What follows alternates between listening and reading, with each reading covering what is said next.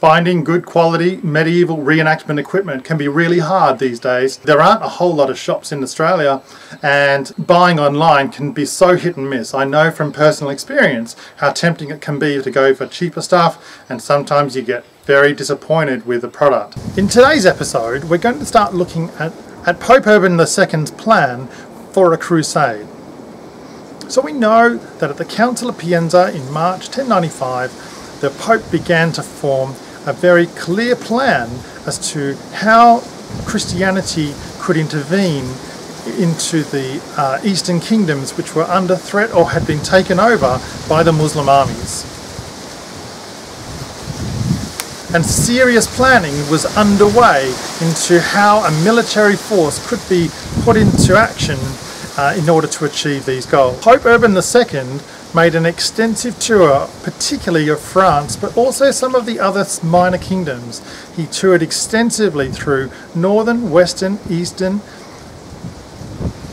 and southern France, but he did take fairly careful procedures to avoid King Philip I of France, whom he had accused of infidelity. And this tour of France culminated in the Council of Clermont.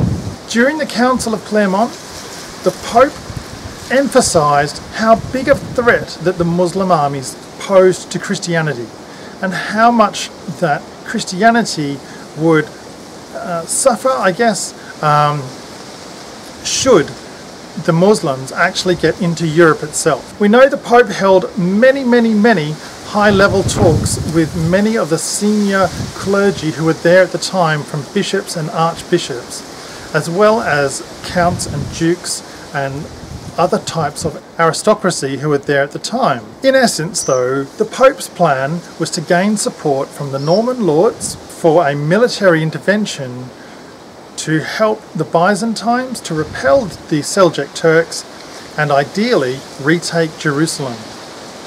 This was the Pope's plan. Alrighty guys, thanks for watching. Please like, subscribe and share. I'll catch you in my next video.